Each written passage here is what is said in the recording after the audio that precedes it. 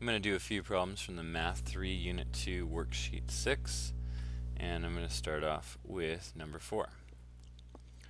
Here we are looking at the topic of factoring the sum and the difference of two cubes, and number 4 is a difference of two cubes. It needs to be recognized as so. First of all, 64a cubed is the same thing as 4a to the third power, because 4 times 4 times 4 is 64, and a times a times a is a cubed, minus 124r cubed is the same thing as 5r, the quantity cubed, because 5 times 5 times 5 is 125, and r to the third power is r to the third power. So here we have a difference of two perfect cubes. When you have this case, you can factor it, and when we factor it, we use a shortcut. We use a pattern. So the first factor is going to be the cube root of your first term, which is 4a, minus the cube root of the second part, which is 5r. So that's the easy factor. The next factor will be a trinomial, and the pattern we use to get this is we take that first term, the 4a, and square it. So 4a squared would be 16a squared, plus, then you take the first term times the last term, 4a times 5r, which would be 20ar, plus, and you take the last term and square it, and you get 25r squared. In terms of signs, sometimes to help you remember, we use SOAP. So where we use here, there's a minus sign because it's the same sign as what we started with. The next sign is O for opposite, and then the last sign AP for always positive. If that helps you remember this pattern, you can use that. So we'll try that again on number 6. First of all, it's a sum, and we do not have a sum of two perfect cubes here. So we cannot use that because 3 is not a perfect cube, and y to the fourth, you know, is not a perfect cube, y is not a perfect cube, and so on. So we try a different kind of factoring. Can we factor out a greatest common factor? We could divide both terms by 3y, and we're left with 27y to the third plus 1. And now so 3y is out in front. 27y cubed is 3y to the third power, plus 1 is the same thing as 1 to the third power. And so you see inside the brackets I have a sum of two perfect cubes, which can be factored. So 3y just carries down, and then our first factor for the sum of two cubes is going to be 3y plus 1. And then to create the trinomial, we square the 3y, and you get 9y squared, minus, opposite sign, first times the last, which is 3y, because 3y times 1 is 3y, and then plus, always positive, 1 times 1 is 1. And now it's fully factored. You can always check if you're doing this right by taking the time and multiplying this back out and seeing if you end back at 81y to the fourth plus 3y.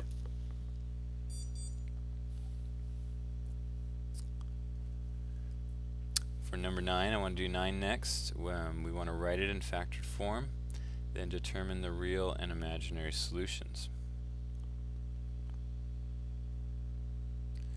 So here it's a sum of two perfect cubes. The first one is 2x to the third power plus 1 to the third power is equal to 0. And so we're going to factor the sum of two cubes to 2x plus 1. Same sign. And then square the 2x and you get 4x squared minus opposite sign as the plus. And then 2x times 1, which is 2x, and then always positive for the last term. 1 squared is still 1, equals 0. And we can use the zero product property. We take each factor, set it equal to 0,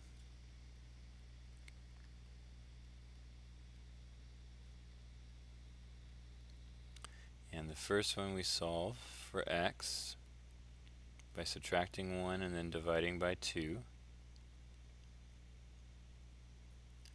Second one, if you try to factor it, try to find two numbers that multiply to 4, add to negative 2, it doesn't work out.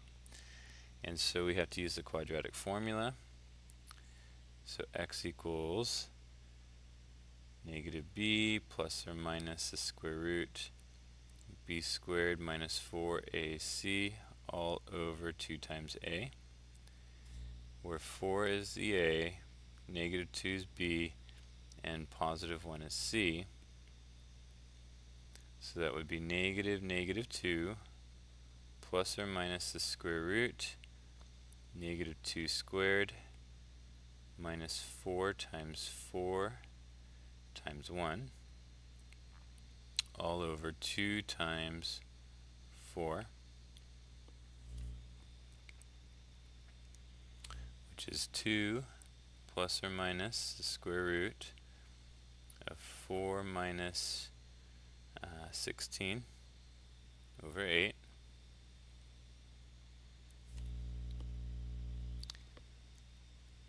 Two plus or minus negative or square root of negative 12 over 8. And we can simplify that root to 2 plus or minus I, well, not I only, but 12. Let's do a little scratch work here. Square root of 12 is the square root of 4 times the square root of 3.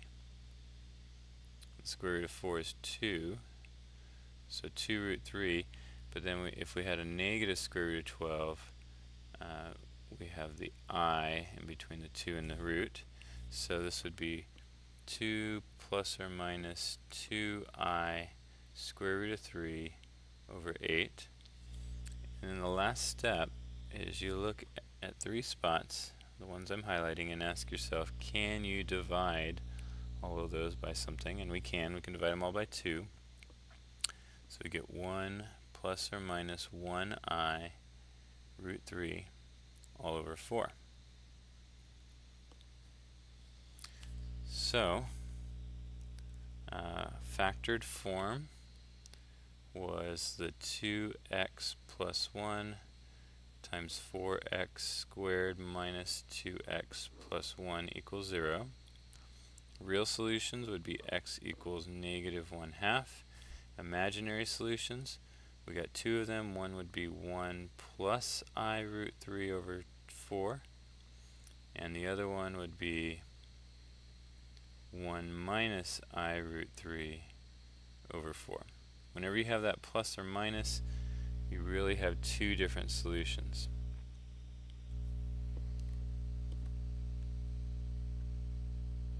Number 11, we're going to try the same thing. It's equal to 0. If you want, you can just move it, switch the equation around.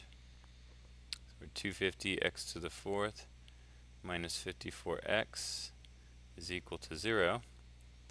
And we can factor out at least a 2, x.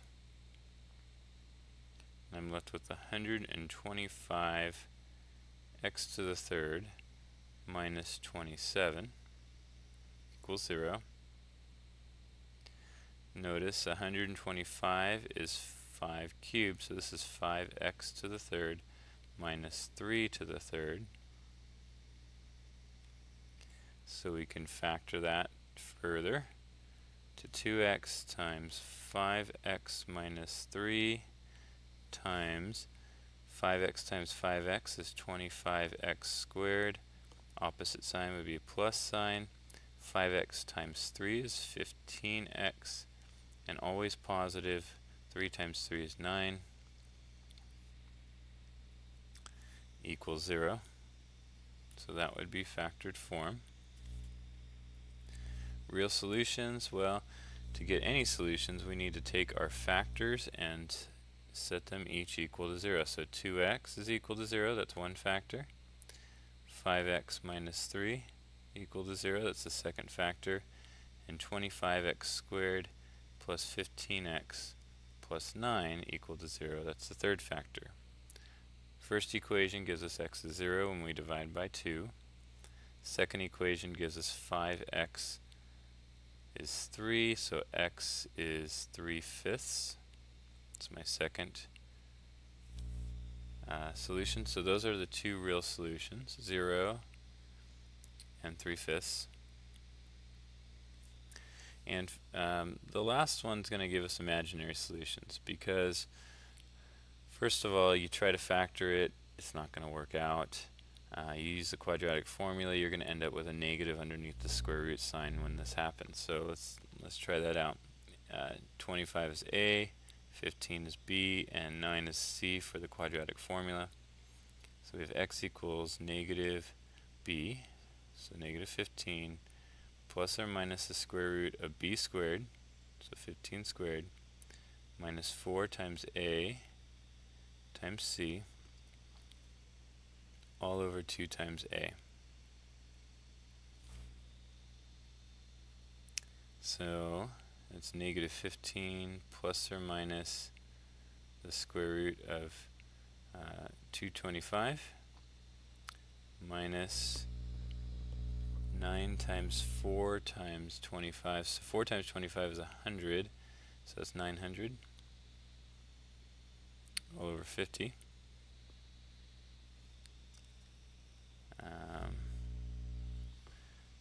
Which is negative 15 plus or minus the square root 225 minus 900 is 675. Negative 675 over 50.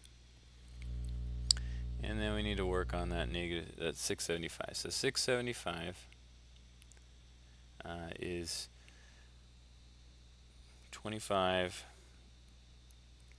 times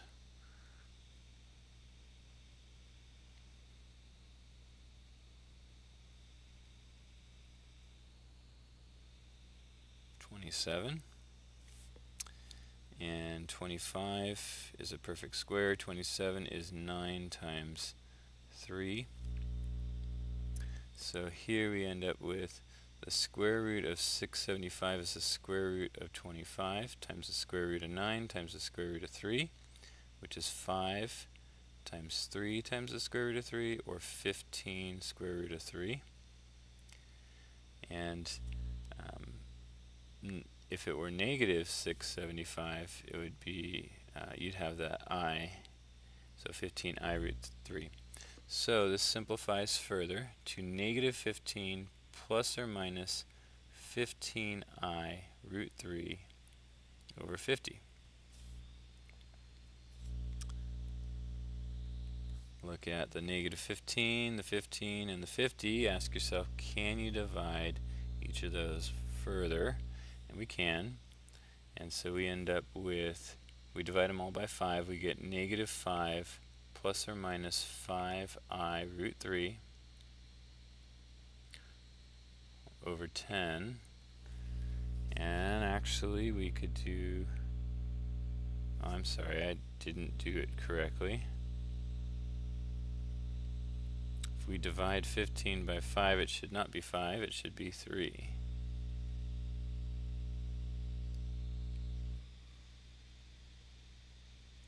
And so remember, that plus or minus gives us two different imaginary solutions, one with the plus sign, one with the minus sign.